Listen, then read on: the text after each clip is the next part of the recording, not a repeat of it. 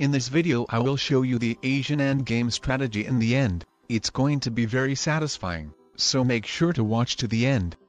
So in this video I'm playing 4-player fixed card game with balanced blitz dice rolls and 60 seconds per turn, with alliances on.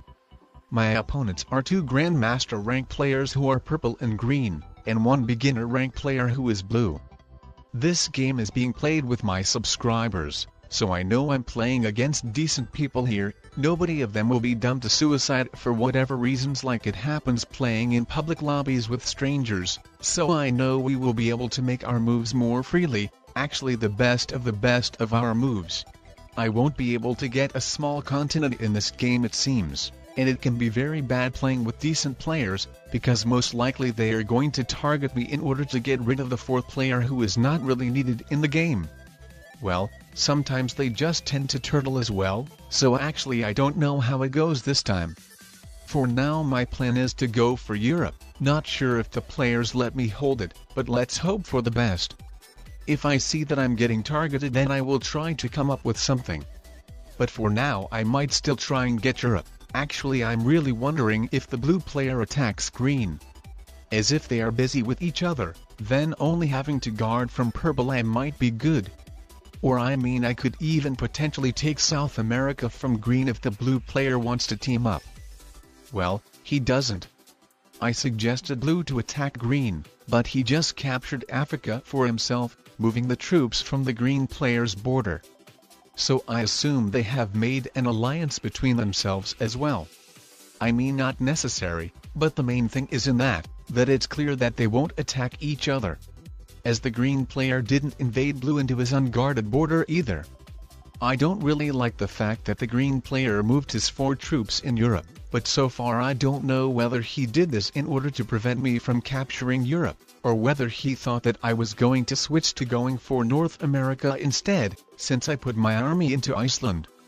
But he sent me an alliance request, and now I clearly showed that I'm going for Europe by capturing all the territories in it except his 4 troops. So we will actually see what he is up to. I don't appreciate that the blue player attacked a territory of the continent which I go for, when he could have just captured the territory of green. So I assume he is a fake ally, and will try to get rid of me as the 4th player since I'm going for the biggest continent. And it makes sense as well as for green to put even more troops to Europe. I noticed that he is a fake ally too. In one of the recent subscriber games in which I was going for Europe, I've got drastically teamed up by other players, so I immediately lost. So this time I'm going to act quickly. I won't just sit here doing nothing when they still are not quite stronger than me, meaning that I could still save myself from getting eliminated first. So this is why I invaded blue and green, leaving my army into South America. I've got really lucky that they weren't guarding against each other at all, so I lost no troops doing so. And I'm even more happy that the green player decided to expand so drastically, capturing both of the Americas while not being able to properly guard the borders. So because he decided to expand so fast, that led the other 2 players start paying attention to him, while forget about me. So after all, my situation probably isn't as bad as I thought. The player who is in the most of danger is probably green. His troops are split into a few different armies around all the map, so one of us could crush his one army, another player has another army, so then he would become relatively weak and could be taken out not quite hardly. I hope he will be intimidated enough to move his army out of South America, so I would be able to capture it, and finally have a continent for the first time ever this game. I'm really glad that the purple player keeps invading green. He is the only person to successfully hold a continent, and additionally the border from him is not really being guarded much. So I'm glad that he doesn't rely on other opponents, but actually is interested to get rid of the player who goes for the biggest continent as well as others. And I'm even more glad that the blue player crushed green's 10 troops army in Africa. Having a 10 troops set, I was going to crush his another 10 troops army too, but since he moved it out, I decided not to, especially when other players can invade him easily from other borders too. The purple player is the safest person to make attacks, being the Australian player and only having one border to guard. while I was possibly afraid of the green player's retaliation after me losing quite a bunch of troops crushing his army, and then for him trading in a set.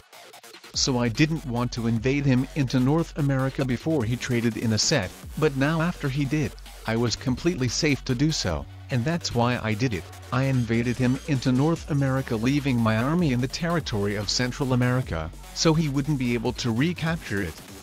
So I'm not only finally collaborated to attack the green player, but at the same time I made it impossible for green to recapture it.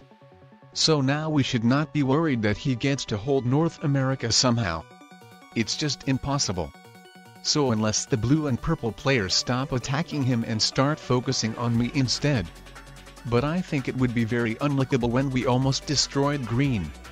In 4-player fixed card games, one of the main player's goals should be to get rid of the 4th player as soon as possible, in order for the game not to be dragged out. As when all the players in the game know the secret of turtling, then it just doesn't work anymore, the game just then stagnates. So I think we are getting to the point when he will get eliminated. It probably wouldn't be a good idea for either me, blue, or purple to suddenly switch to attacking each other, so the green player would possibly be able to come back to the game and be a decent opponent again. Especially when all 3 of us are equally strong, meaning that nobody would get a significant advantage after one of us taking green. The balance of the game would stay perfectly sustained. And here we go guys. We have finally got rid of the green player. Well, I will admit that I attacked him the least, but on the other hand I did my part by invading him and leaving my army into North America, making it possible for him to recapture it. And also I was the one who took South America. But looking from another perspective, blue and purple had many more territories than me too, getting more troops as well. So at the end I didn't end up quite stronger even with making less attacks. In fact, the blue player is the strongest one, but I haven't gotten the opportunity to trade in my sets yet. The purple player wanted to team up with me on blue, but I thought that I will rather possibly team up with blue on purple. So this is why I said to attack my territory if needed to blue, hoping that he captures Europe, while lets me have North America, so then we would be able to crush all the troops from these continents we get to the purple player equally, so one of us could finally take him out, without giving the game away for another one. Well, to be honest, I didn't make it very obvious for the blue player that I want to use this strategy against purple, so the next following turns I will try making the blue player realize that. And how could I have teamed with purple, is to invade blue into Africa, leaving my army there. So he wouldn't be able to recapture it, as that would just make the balance of the game to be broken. But before doing that, I really want to do the strategy when one of the players captures both of the Americas, and another player captures Africa plus Europe, so then they use all the troops they get to crush into the Australian player. So if possible, I will rather try to pull off this strategy, as it highly increases your chances of not getting the 3rd place, assuming you're playing with not suicidal players. The purple player was smart to invade me into North America, but before that I told blue to attack my territory if you need to, indicating that he can capture Europe, so let's see if he understands my message. Well, probably not. He captures my territories in North America too, and it really seemed that he wanted to invade me into South America as well. So I think he doesn't really want to team up, and instead of it would prefer that we all 3 would attack each other as much as possible, or that the blue player doesn't know the strategy I was talking about at all. So in this case, in one way or another, when we do not team up, but instead of that go with the option to attack each other as much as possible, I obviously have to invade blue, leaving my armies in the territories of North Africa and Central America, so he wouldn't be able to get any continental troop bonuses, and that we would be able to conclude the game much more faster. We need that we would have less and less troops each turn, as the bigger amount of troops on the board makes the game longer, when the smaller amount of troops on the board makes the game faster.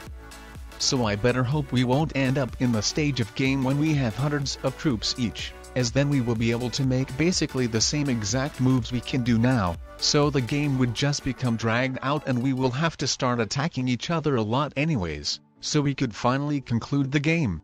In this situation when one of the players has Australia, another one South America, and the third one doesn't have any continent at all, I assume it's better to be the Australian player, as obviously the former African player won't be happy that the South American player doesn't let holding the continent anymore, so more likely that no continent player will want to target the South American player, trying to regain the continent or just not being satisfied with that player in overall. While the Australian player could feel quite safer, as first of all he only has one border to guard anyways, and second of all the former African player most likely won't target him as much since he doesn't have a big reason to be mad on him. So the Australian player can even help attacking the South American player, since he knows that the former African player most likely will want to team up on him. Well, currently I'm the strongest player, so obviously it makes sense for them to focus on me either way. So the balance of the game wouldn't be broken. After trading in a set I only had 31 troops less than both of them combined, so if the purple player had been blocked in Australia, then potentially I could have tried taking the blue player out of the game and used the 4 continents endgame strategy against purple. The strategy which you use against blocked Australian player, when you capture both of the Americas, Africa, and Europe, and only have 3 borders to guard, the territories of Ukraine, Middle East, and either Alaska or Kamchatka, so since the Australian player is being blocked, you get a ton of troops that turn. But yeah, since the purple player wasn't blocked, the 31 troop disadvantage isn't something that I wanted to risk. Especially with not being able to trade in a set in the same turn after taking the blue player out. So I think if I had tried taking out the blue player back then I would have very likely lost the game. Anyways, I'm really glad that the purple player brought the attention from me to himself by capturing Asia, so now I might not be that big of a target, after the blue player invading purple into Asia by himself, and then capturing Europe while putting his troops inside of Europe rather than on its borders. So I think the blue player doesn't want to attack or manual roll me as much anymore. Well, let's see what the purple player does now after I let blue hold Europe. Well, he just captured Asia. So let's see if the blue player invades him. Well, he didn't. So not sure guys, should I try invading them both, or just try capturing North America, which I think would be invaded anyways? Well, I'm still the strongest player, so I think it will be the best to keep being him, rather than letting players to catch up to me. And obviously it would be just hilarious to let someone hold Asia either way. The purple player has actually played very smartly by not invading us into our continents last turn, as he made to not only invade him, but the blue player as well. So now he can attack me again, and encourage the blue player to do the same, since now I'm being portrayed as both of their enemy. But on the other hand I'm still the strongest player, so that makes sense for them to keep focusing on me, but not for so long. My advantage is being smaller and smaller every turn, so the strongest player's position might be taken by someone else soon. So anyways, let's just recapture Africa and not invade the blue player into Europe once again to see that the purple player does. By not invading blue I don't want to drag out the game. What I want is to make the purple player invade the blue player as well. So they wouldn't be such good buddies anymore, as if we remember the blue player even let purple hold Asia a couple of turns back, meaning that he isn't willing to attack purple as much as me, so my biggest goal is to change that. The blue player still keeps manual rolling me, so let's try sending him an alliance request, maybe that will help out to me for a little bit. As I don't really like when both of the players attack me, I would absolutely rather prefer to team up with one of them on another one instead. So what I want to do now, is to try pulling off the strategy, when I would be holding both of the Americas, and the blue player Europe plus Africa, so we would be able to crush all the troops we get to purple, making him lose the game and with us having an equal endgame. So I'm just not sure if the blue player understands my message once again on what do I want to do. Or even if he was willing to do so at all. Well, actually I'm very glad that the purple player has decided to invade me, at the same time crushing quite a bit of my troops. As I was quite stronger than blue, so now when I and blue become more or less equally strong, the blue player might be more willing to team up with me, especially with the purple player invading him as well. So let's actually see if the blue player captures Africa right now. Well, at one point it seemed he wanted to still manual roll me, but after all he decided to capture Africa. Or I mean, maybe the blue player wanted to create an illusion for the purple player that he still wants to attack me. I know that the blue player can still attack me into North America even with letting him hold these two continents, but let's just hope for the best. And wow, I'm really glad that the purple player invaded blue into Europe while failing to reach North America, as it really seemed it made the blue player mad because he was the only one invaded. And after all, I'm so glad that the blue player didn't invade me into North America by himself, after the purple player failing to do so. So who knows, I might even take the advantage of this situation rather than trying to mutually team up with blue. Well, it all depends what the purple player does, and how the blue player reacts. Well, that's interesting. I like that the purple player is being aggressive and invades both of us, as after all I think more damage is being made for blue rather than me. Or if we look from the diplomacy perspective, then he makes the blue player to be mad on him, while makes blue to trust me even more. Well, the purple player has come up with a great decision to potentially make me to betray blue. That was a smart decision to leave his army in North America, so I wouldn't be able to recapture it. But before I consider invading blue, let's see if the purple player invades the blue player by himself. So in this case I would be able to keep very good relationships with blue. As you can see, I took Australia from purple, while specially moving all of my troops out from South America, so the purple player would be able to take it from me, and at the same time invade the blue player into his continents as well. If the purple player hadn't invaded blue, then I would have been forced to invade the blue player by myself, maybe even completely crushing one of my armies if the blue player kept guarding. But thank God the purple player invaded blue by himself. And with him putting his army into Brazil, that led me to come up with a naughty plan, which made us to become in the same situation again, just with me and purple switching continents. And for the purple player to get out of the very isolated place, he was forced to move out from it, attacking firstly through the blue player's continents that I think the blue player didn't appreciate once again, and become even more annoyed of purple.